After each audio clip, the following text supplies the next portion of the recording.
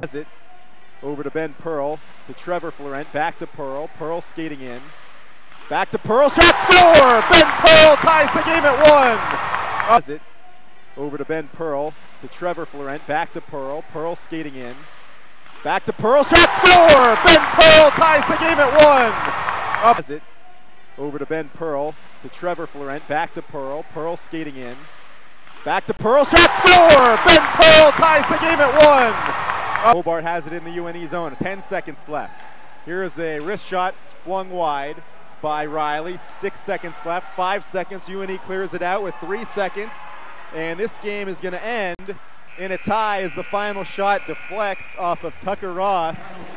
And your final score tonight here at Harold Alphen Forum, UNE ties Hobart 1-1 is the final. Give credit to both goalkeepers in this game. Mason Riley, a phenomenal job keeping UNE in this game, making 19 saves in the second period.